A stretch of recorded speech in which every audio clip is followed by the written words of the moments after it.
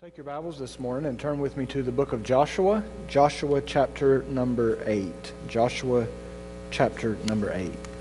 While you're turning there, let's kind of move back to last week. And some of you might think, well, I don't really want to move back to last week. I told a few people this week, if you start reading ahead, you'll know what's coming, and then you can decide whether you want to hear it or not, right? You can decide whether you want to come on Sunday. I am completely joking about that. Last week, some told me, well, that was a little rough. The reality is, though, God loves His people, so God sends warnings to His people. God loves us too much to let us destroy ourselves. Last week we saw Israel, they have just left Joshua chapter 6. They saw the walls of Jericho fall down. God did an amazing, a mighty thing, and on the heels of that, they say, look, let's go after Ai. We'll send a few men. We'll let them spy out Ai. The spies come back to Joshua and they say, look, this is a small city. This is not a big deal. Send 2,000 or 3,000 men. Don't even wear out the whole army.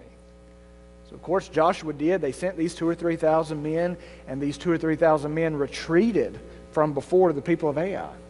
36 men were killed. They come back into the camp. I'm sure if 36 were killed, there were probably some injured. So imagine they come back into the camp. They've got some on stretchers, some are hobbling. The whole army is not just defeated physically, but mentally and emotionally. They're just wiped out. What just happened? Joshua being the leader, he and the elders of Israel, they literally ripped their clothes. They put dirt and ashes on their head, and they fell on their face before God. And Joshua starts to pray, God, what in the world? God, I thought you were going to do all these things for us, and here we're retreating from our enemies, and the whole nation, the whole land of Canaan, all these tribes are going to hear about it, and what's this going to do for your great name? We saw last week, it's interesting how quick we are to blame God rather than to ask ourselves what maybe we've done wrong to cause this. Cries out to God, and God pretty much says to Joshua, Joshua, get off your face. Now's not a time to pray, Joshua. Now is a time to deal with sin. Someone in the congregation has taken the accursed thing, and because they've taken the accursed thing, they've become accursed themselves. Let's make the story short. God says, bring the tribes before you, and I'll show you who it was. So Joshua brought the tribes, and out of the tribes, the tribe of Judah was taken, and then one family out of that, and a family out of that family, finally all the way down to one individual by the name of Achan. Joshua looks at him and says, give God the glory. What'd you do? Achan said, it's true. I can't hide it. I saw a really nice shirt and some gold and some silver, and I took it, and it's hidden beneath my tent floor. It's just hidden with all the rest of my stuff. They went to the tent. They found the gold. They found the silver. They brought it back to Joshua, and you know the end of the story. Achan and probably his entire family were stoned because of the accursed thing. Sin had to be removed from the camp. Sin had to be dealt with. That's chapter 7. Now we come into chapter 8. I want you to imagine Joshua as a leader. He has won the first major campaign, if you will, as a leader. He won the first big battle, and then he lost the second little one. Now, this is not my message today, but I think it's worth remembering. I think this is worth settling in your heart. Our greatest temptations will often follow on the heels of our greatest victories. Be very cautious when God wins a great victory for you and through you. In the high of that victory, the devil will attack. The enemy will come at you because he knows your guard's not up like it should be. On the heel of some of our greatest victories, our greatest temptations and our greatest failures will come. Here Joshua is really responsible for this as the leader, but the whole congregation has failed. Can you imagine as they've dealt with Achan now? So they've lost 36 men. There's 36 women probably without a husband. There's all these kids without a father. The army feels defeated. Joshua feels defeated. Don't you think that the whole nation, especially though Joshua, especially the soldiers, probably felt like absolute failures? Who am I to lead? Look at the mess I've already made. I'm sure Joshua, I'm sure the whole nation felt like absolute failures. The sin was dealt with, but the lingering effects in their own minds and their own hearts are still there. They feel like absolute failures. And can I be honest, from the very outset, they were. They were absolute failures. Not only had they lost this battle, but they had failed to seek God's guidance. They had suffered the consequences of individual sin that made the whole family, the whole nation responsible for God. They were major failures. But my whole point today is that chapter 7 isn't the end of the story. Chapter 7 wasn't the end of the story. For the believing life, for the person that's truly trying to follow Jesus, there is always a chapter 8. If there are any areas this morning where you have failed, and I want to say even failed miserably. I mean, there's this one blot, maybe even nobody else knows about it on your life, and you just feel like that failure has rendered you absolutely useless before God. It's destroyed your fellowship with God. There's just no hope for the future. Let me say to you this morning, if you are sincerely walking in repentance, if you have dealt with that sin, chapter 8 always follows chapter 7. God can and God will take our most miserable failures and turn them into marvelous triumphs. But only God can do that. Let's begin our reading in Joshua chapter 8 today. We're going to begin our reading in verse number 1. The scripture said, "Now the Lord said to Joshua, 'Do not be afraid, nor be dismayed. Take all the people of war with you, and arise, go up to Ai. See, I have given into your hand the king of Ai, his people, his city, and his land.'" Of course, Joshua is probably demoralized, defeated at this point, and God specifically says to him, "Joshua, don't be afraid. Don't be dismayed." The word dismayed, we've looked at this before because he mentioned this in Joshua 1, means to be discouraged or literally to break down. Joshua, don't have a breakdown because of what just happened. I mean, I can imagine that's basically where Joshua was at this point. In fact, after the men come back from Ai, the 36 men have been killed, they've been defeated. Literally, we saw Joshua have a major breakdown right in front of us. And now God comes to Joshua and he says, "Joshua, don't be discouraged, don't break down. To say our God is the God of second chances is so true, but I really think that's so inadequate. When we say that God is the God of second chances, completely true, but I want to say God is not just the God of second chances. God is the God of limitless and matchless grace. And the reason I say that, because second chances is a wonderful thing, but second chances is way too small for what God actually does. I was just thinking this morning, God gives me more chances than I deserve before I even get my first cup of coffee in the morning. Okay, so if God only gives second chances, then I'm still in trouble because I'm already done by 7 o'clock. God's not just the God of second chances. God is the God of limitless, matchless grace. God is the God who will forgive over and over and over and over and over. And if I went on saying that for an hour, I would not touch the end. I would not reach the end of what God does. Even after personal or collective failures, God can and will still restore the fortunes of His people. Notice he says in the text, "See, I have given the land into your hand." Jehovah is unlike any other God in the pantheon of deities. He forgives the breaking of His law. He stretches out His hand to those who have smacked it away. He gives the land to people who have given Him nothing but grief. God is the God who will not hold confessed sin against His people. Your own heart may condemn you, the enemy may condemn you, but God does not hold a single repented of, confessed sin against His people. In fact, 2 Corinthians 5 tells us that He doesn't impute our sin to us. The word impute means take inventory of or think of. God is not sitting up there with a checklist thinking, "Oh, yep, they did that on May 28th. And they did that actually 10 times before 12 on May 28th. And then on May 29th, wow, look at May 29th. Whoa.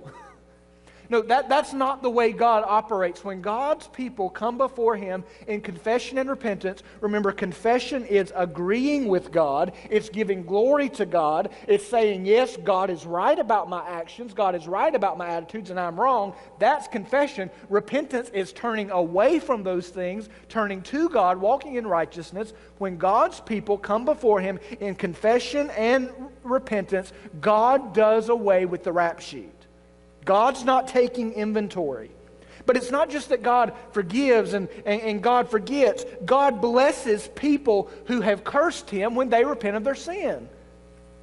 God, as we looked at last week, removes the curse from His people.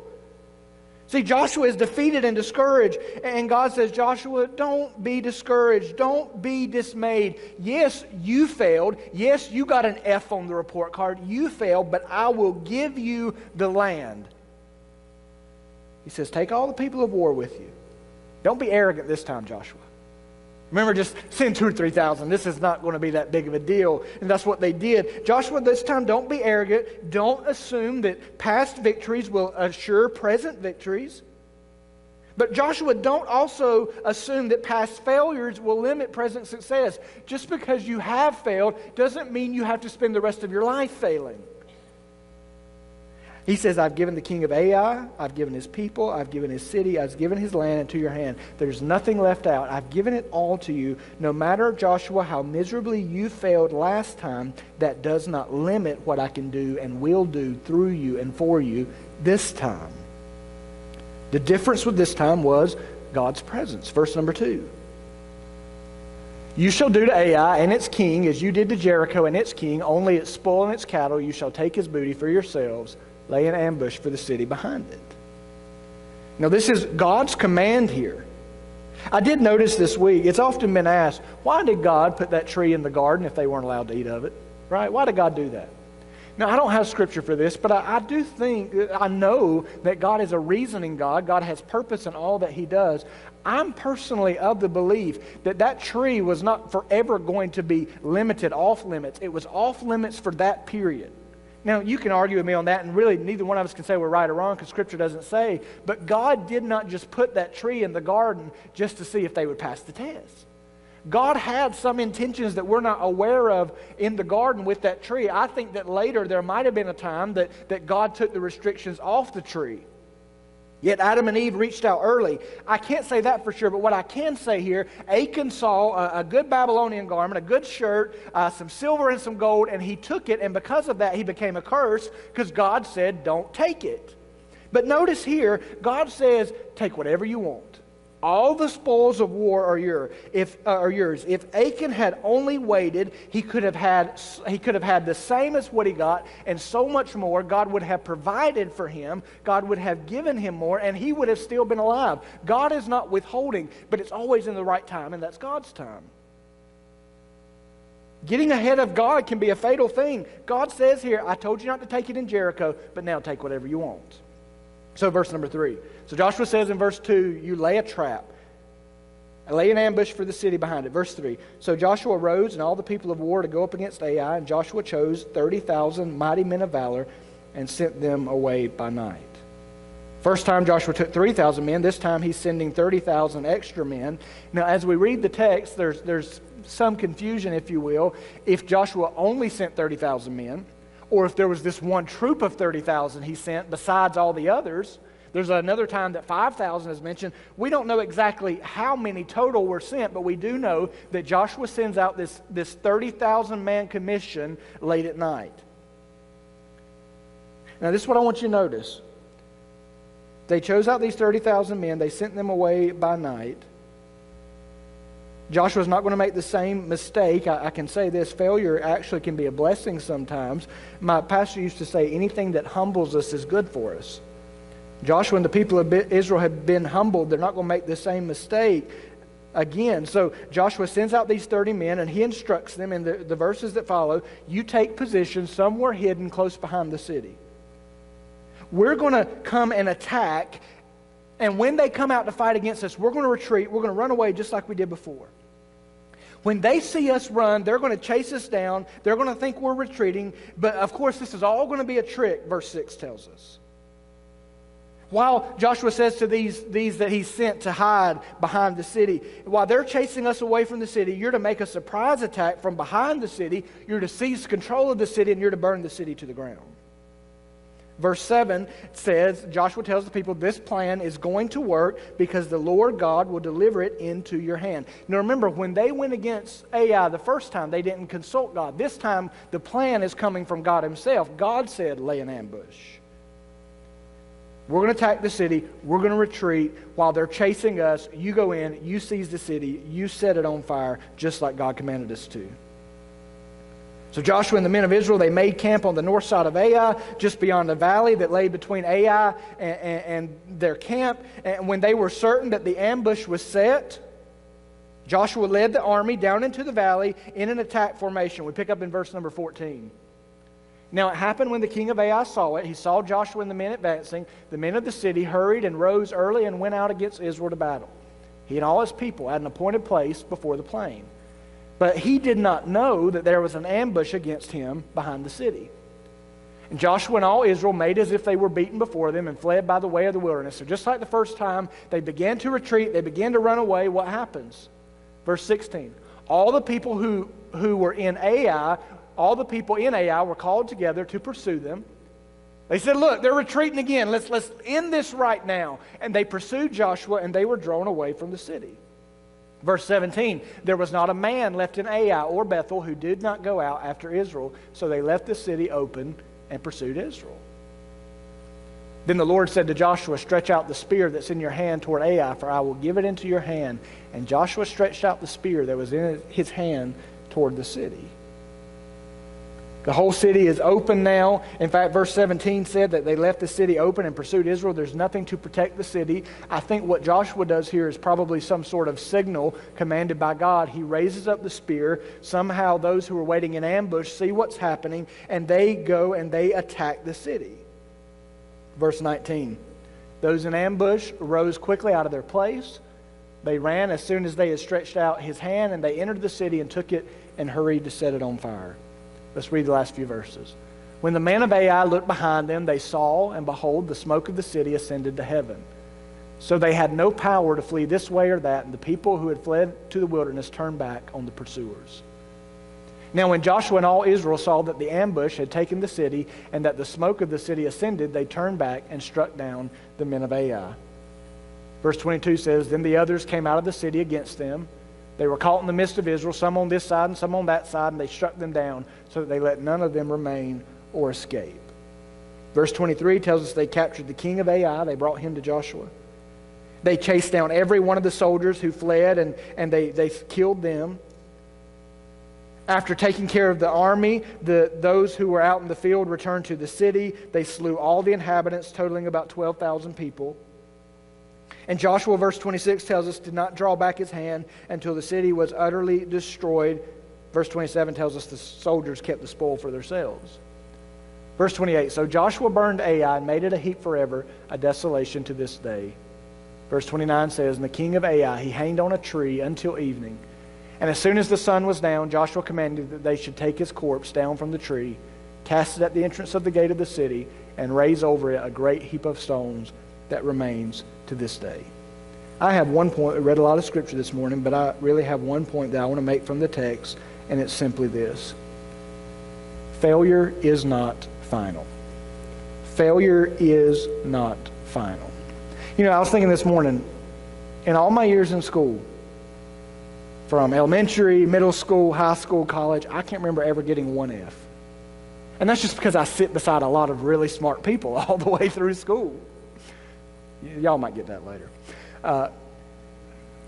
The reality is, though, in life, there are times in this Christian journey, there are times when I don't even like to say we mess up, because that just really degrades what sin actually is. Sin is rebellion against God. But there are times that we fall flat on our face. There are times that we get a big F on the report card, and there's no way around it. I just want to encourage you this morning to remember failure is not final. You may get a single F on a midterm, but that does not have to be your final grade. Sometimes I think that our failures are actually the keys that God uses to unlock the future.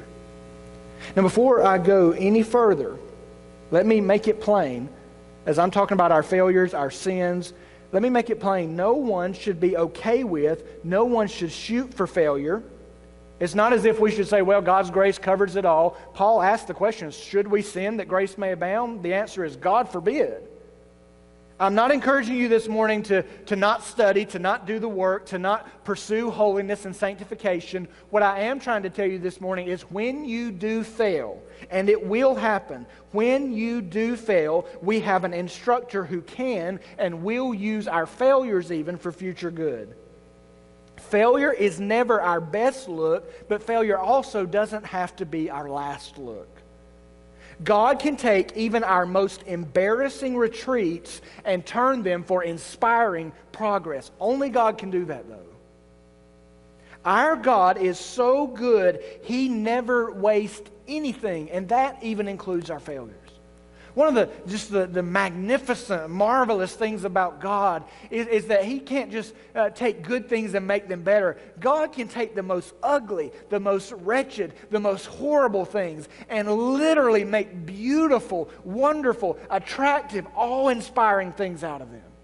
It's like an artist who takes a hump of shredded, twisted metal and puts that metal together and makes a sculpture. That metal by itself is just, it's ugly, it's hideous, it looks like it's been through an accident because it probably has, but in the hands of that artist, he can take that twisted metal and put it in the right shape and make something that lets you stand back and not only say, oh, that's beautiful, but you stand back and you say, man, what imagination, what beauty that comes from the artist.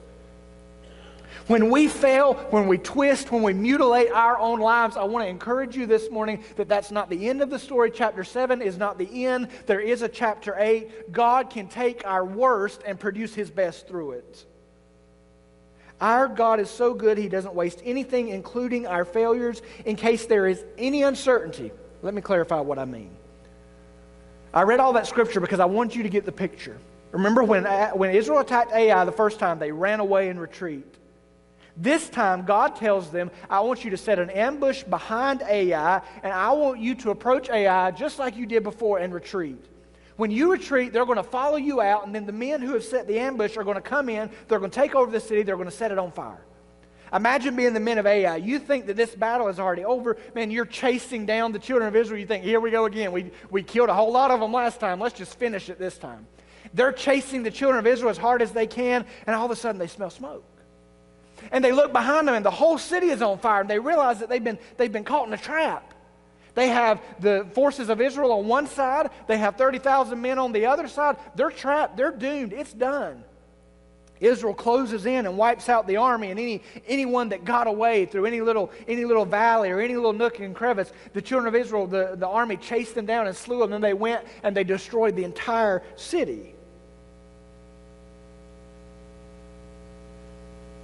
God took their retreat and actually used it the second time to bring victory from it. In other words, God took their ugly and used the ugly thing itself to bring beauty into their lives.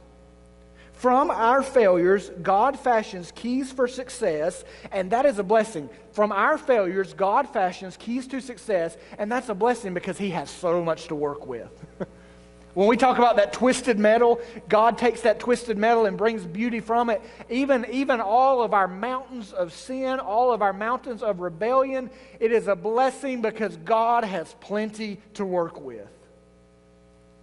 An F has a way of waking a student up to know what they really need to learn. Now think about Peter. You remember Peter, bless his heart, he's like so many of us. He always wanted to speak. He didn't have a real knack for listening, but he had a knack for talking. And every time Peter opened his mouth, he said something ridiculous. Have you ever noticed that? Outside of one or two times, just about every time Peter opened his mouth, it was something ridiculous that came out. In Luke 22, the Lord said to Peter, He said, Peter, Satan has asked for you. Just like he did Job. Satan has asked for you that he may sift you as wheat. But he said, Peter, I've been praying for you. And I'm praying that your faith won't fail. But then he says this, when you've returned, when you've been converted, I want you to strengthen the brethren. That's interesting because Jesus is speaking into the future here. He's giving Peter a foresight that something's going to happen, Peter. You're going to fall flat on your face. But he said, when you do, when you go through the change that's necessary, then I want you to turn around and strengthen others. Of course, Peter said, Lord, not me. And we could laugh at Peter, but we're the same way. I would never do that. My kids are never going to fall that way, right? please, when it comes to your children, when it comes to yourself, never say never. Okay? But Peter said, no, Lord. I mean, Jesus has just said to him, you're going to fall flat on your face, Peter. And Peter said, you're mistaken. Jesus, you don't know me like I know me. Peter, you're going to fall flat on your face. Peter said, look, I am ready to go with you both to prison and even to death. I'll go to jail for you, Jesus. I will die for you, Jesus. And then Jesus looks at Peter and he said, Peter, I'm going to tell you, before sunrise, it's already dark. It's probably already midnight at this point, right? And he says, Peter, in a few hours, you're going to deny you even know me. And you know exactly what happens. Later, Jesus is arrested, and everybody leaves Jesus, and Peter's following somewhere off in a distance, and he's sitting around a fire with a bunch of the enemies of Jesus, and this girl comes up to him and says, I've seen you before. You were with Jesus, that one from Galilee. Peter said, no, I've just got a really familiar face, right? Not me. And then after he denied it before everybody, he says, look, I don't know what you're talking about. You must be thinking about somebody else. Strike one. He went out to the gate, and another girl saw him and said to those who were there, this guy, he was with Jesus of Nazareth. I remember he was the one always talking. Right? While Jesus was trying to teach, he was the one always talking. Peter again, with an oath this time, he swore, I don't know that man. You're mistaking me. It's mistaken identity. A little later, there were several standing around, and they said to Peter, you are one of them. Your speech, the way you talk betrays you. Peter got so angry that they accused him for being a follower of Jesus. He begins to stomp and snort like a toddler, and he curses and he swears. He began to curse and he began to swear. I mean, he's talking as filthy as he can to make sure they don't know he's one of them. He said, I don't know that man. And immediately, cock-a-doodle-doo, the rooster crew. That moment, Peter remembered the word of Jesus who'd said to him, before the rooster crows, you're going to deny me 3 times. He gets his third denial out. He's cursing, he's stomping, he's swearing up and down he don't know him. And then cock-a-doodle-doo. Peter's failure, though, I want you to see this. It's just an example. Peter's failure was actually the beginning of his road to spiritual success. Peter, it's obvious, was a proud man, a very proud man. He even told Jesus, you've got me all wrong. Peter was a proud man. It was in this moment of such terrible failure when he came face to face with the reality of his own sin nature. That's when Peter finally started beginning to change. It was only when he finally came crashing down that God was able to lift him up. Have you ever noticed, no, I know the Spirit came, I understand all that, but have you ever noticed that Peter was literally a different man after Pentecost, after the death, after the resurrection, after that denial? Peter was literally a different man when he stood up to speak in Acts chapter 2 than he was through all the Gospels. Have you ever noticed that? It's literally like you're looking at 2 different people. The way he talked, the way he walked was suddenly drastically different. Peter wasn't the same person. And I think that's because he had been to the school of failure and received an advanced degree. Failure may actually be one of the best things that ever happens to you, because when you fall flat on your face, then you can begin to start looking up. That humility that's produced through failure prepares us to finally receive and cherish the grace of God. After his graduation from the school of failure, it was clear that Peter, who was once self-absorbed, self-centered, self-focused, self-aggrandizing, Peter had a new focus. When he stands up to speak at Pentecost, he's not talking about Peter, he's talking about Jesus. Having let himself down, he was no longer so self-confident, but he had found a new, a surer confidence in the power of God to redeem. After Jericho, I'm certain that Israel was riding high. They probably felt invincible, even invulnerable. But it was that invulnerability that actually made them vulnerable. Remember, he that thinks he stands, he needs to watch out. He needs to take heed, because he's probably going to be the one that falls. They were so confident At Ai, they did not even ask God for directions. They just attacked. They assumed victory because they had just had it at Jericho. However, their massive mishap brought them to their knees, but better yet, it brought them to themselves. It was the glaring F after the A+ that revealed to Israel she still had so much to learn. Again, failure, both spiritually and physically, has a way of making us aware of our need for God. That's not the end. Failure is not the end. Failure is the beginning. A man or a woman who senses their need for God will be a dangerous force on the battlefield of faith. Notice all through the text we read, God said, I am going to give them to you. I'm going to do this. You just obey. Sometimes we have to fall flat on our face. Sometimes we have to get banged up and bruised up before we will ever hold His hand. But when we learn to hold the hand of God, when we learn to allow Him to direct our way, that, my friend, is all that's required for an A in the walk with Christ. In the Christian life, there is really only one lesson that has to be learned to get an A. And I really thought about this. Can I really say there's only one lesson that has to be learned to get an A? I think I can. In the Christian life, there's only one lesson that has to be learned to get an A, and that is the lesson of surrender and obedience. If you get that lesson right, all the other questions will be right as well. And that seems to be the lesson that Israel and that Peter learned after this event. Joshua read the law to the people. He reinscribed the law on stone tablets, and he read it to the people, and the people rededicated themselves to God. You see, Israel failed miserably, but it was their failure that God used to position them for success, not just in the battle for Ai, but also in the battle for their own hearts. God is a redeemer, and He will take our worst and even use our worst to produce His best. You know, stained glass windows, as beautiful as they are, they're just made up of hundreds and even thousands of pieces of broken glass. That's what they're made up of. God takes all the glass that we've shattered, all the vases that we've dropped, all the things that we've done in denying His name, all of our sins and our failures, and God brings those things together, and He makes a stained glass trophy, if you will. And the beautiful thing about stained glass is it's pretty in itself, but it's when the light shines through that it becomes the most amazing, the most clear, the most radiant. What God does is He takes all the pieces that we have broken, and He doesn't put them back together. No, He creates something totally new, something that reveals His glory. And as the light passes through, all people can stand back and say is how beautiful the mind of the Creator.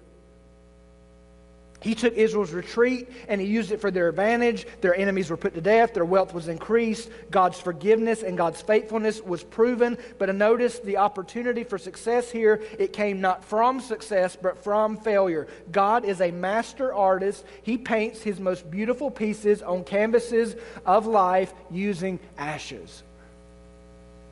And only God can do this.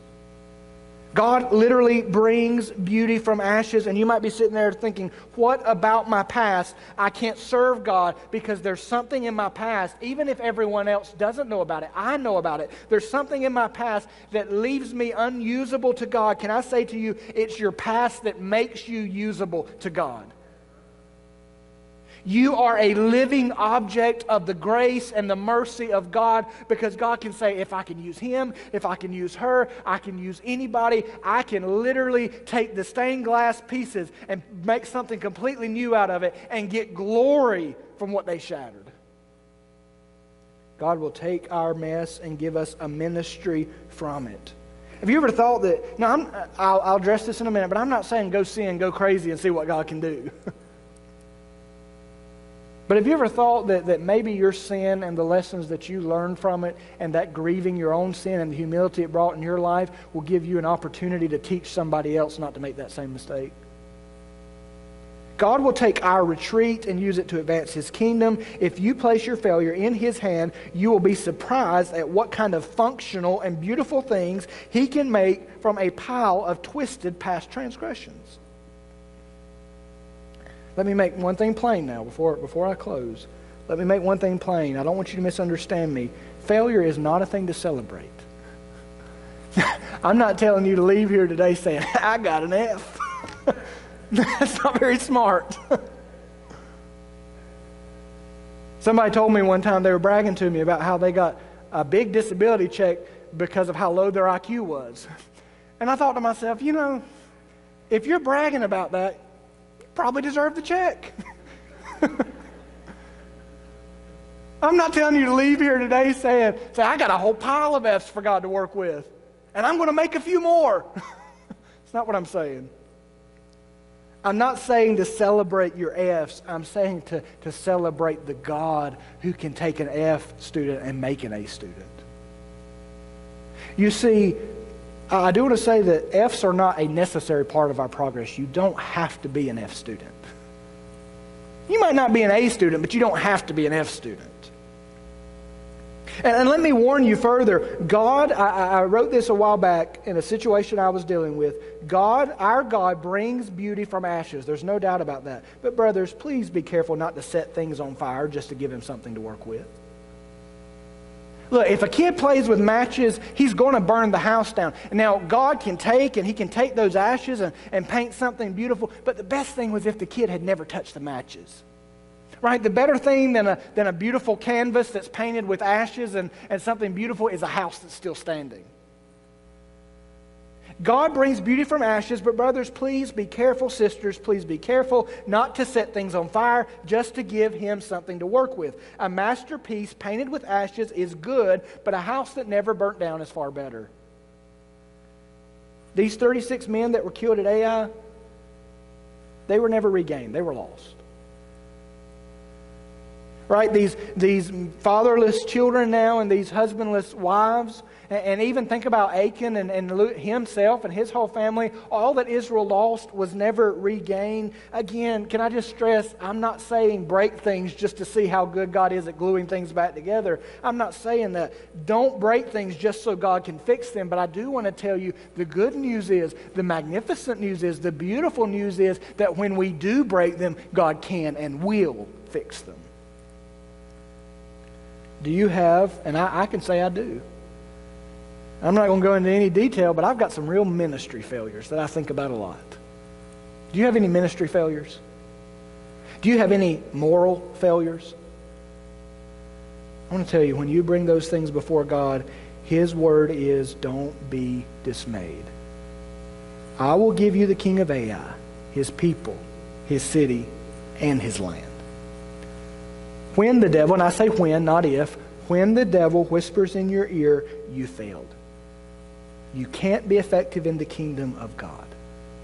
Remember, he is right about you, but he's wrong about Jesus. Jesus uses failures because then all the glory goes to him. I was thinking in every message, I always try to think, okay, where does the gospel fit here? How do I tie this directly? No matter what Old Testament passage or New Testament passage I'm preaching on, we want to be a gospel-centered people. So what does this have to do with the gospel? What does this have to do with Jesus? Where does the gospel fit in? And you know what? I kept trying to think, what unique tie does this have to the gospel? And then it dawned on me, this is the gospel.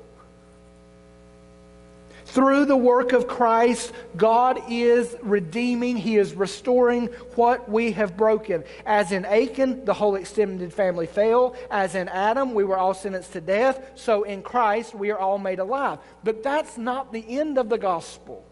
Yes, there is justification, but there is also sanctification. There is the act where we are declared righteous before God, but there is also the act where God begins to remake us and reshape us to look like his son Jesus. You see, not only are we given life through Christ, we are given the land through Christ. And I mean this both symbolically and literally. Symbolically, victory, just like Israel had victory over Canaan, we have victory over sin through Christ. But literally, I want you to see this. Just as Israel had failed, and then God even used their failure to give them the land, in the same way, God gives the land to his people in spite of our failures. Think about this. God, I've already said this, God doesn't just take the vase and glue it back together. God makes something wholly new with the pieces. Think about what God is doing in the world. He is not just making the same thing over. God is making a better thing. One day, God has told us in His Word that He is going to come to live on earth rather than just walking with us momentarily in the cool of the day in the garden.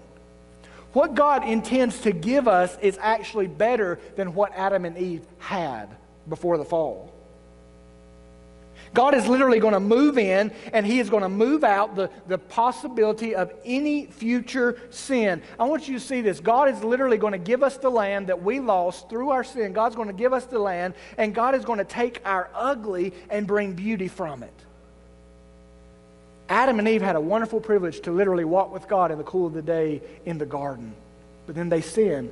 They lost that. The whole race was plunged into iniquity. But what God is going to bring out of their retreat is God is going to bring a marvelous advancement to where, no, we don't go back to the garden where we can walk with Him for an hour a day. We're going to a garden, to a whole new world where God will come and live with His people every minute of every day. God's giving the land to His people. He's taken our ugly. He's brought beauty from it. God takes our defeats. He produces victory even through our defeats. If your defeat does nothing more than humble you, then God will use that, because it's that humility that prepares you to really receive His grace. He is taking our defeats. He is producing victory through it. He will take our fall and raise us up from the slums to sit with Him on thrones of gold. God picks up the pieces of the things we broke, and instead of putting them back together, He makes something new, something more usable, something far better, something far more beautiful. Again, I say to you, F is for failure. But I want you to understand this. F may be for failure, but G always follows F, and G is for grace. There is chapter 7, but there's also chapter 8. To those who, maybe you know, I don't know, you've shamefully retreated in some way, I want to say to you, don't be discouraged. And it's not just me saying this to you, this is God saying this to you. Don't be discouraged. I'll still give you the land, and I'll even use your retreat to make it possible. I will take your retreat and use it to advance my purposes, my desires, and my kingdom. Do you have any dark spots? God can not only wash those dark spots away, but God can use those retreats to shape you into the man or the woman you need to be used to advance His kingdom. F may be for failure, but G always follows F, and G is for grace. For every chapter 7, there is a chapter 8, and for that we thank God. Will you pray with me? Lord, I pray now that you'd take your word and that you would use it in the hearts of your people. Lord, I do thank you for your grace. And every time I think about it, every time I preach, every time I sing about your grace, I'm amazed. I'm literally amazed by it. Because, Lord, we're not near as gracious as you are. And we do hold on to sins that people have committed against us. But, Lord, you're a God who casts them back behind your back. They're separated as far as the east from the west. They can't ever be found. You choose to not remember those things anymore. God, I have no doubt that there are people who are sitting here and constantly they tell themselves, the enemy tells them that they're unusable, they're unworthy, they're all of these things. Lord, I pray that you, just through this simple little lesson, how you used Israel's retreat to bring about victory, I pray that you'll show them that you can take their dark spots. And you can not only wash those dark spots and make them clean, but you can use those things to reshape them, to remold them, to make them like Jesus, and to make them a usable force in the kingdom of God.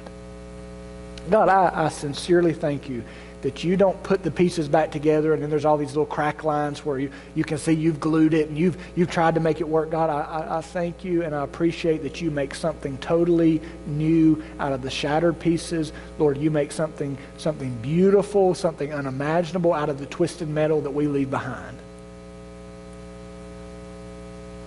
God, I pray now that you would do your work in this time of invitation. In Jesus' name we pray. Amen. Can we say together that the grace of God really is amazing? I mean, it really is. It really is. You might not ever see it in this life. Lindsay calls this second sermon.